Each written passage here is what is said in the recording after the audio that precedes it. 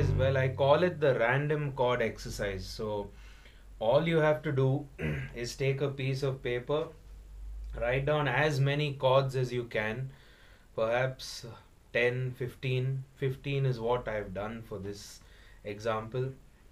If you want to make it even more random, ask a friend to do it, as I have done now.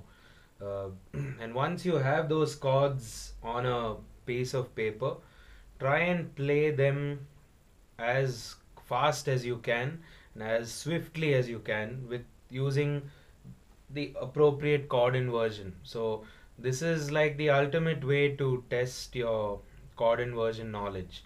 Your hand has to be on one position and all the chords have to just flow in that zone.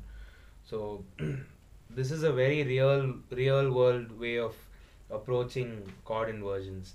Most of the other exercise which I talked about can be planned, can be practiced, but this one's very real time, if you ask me.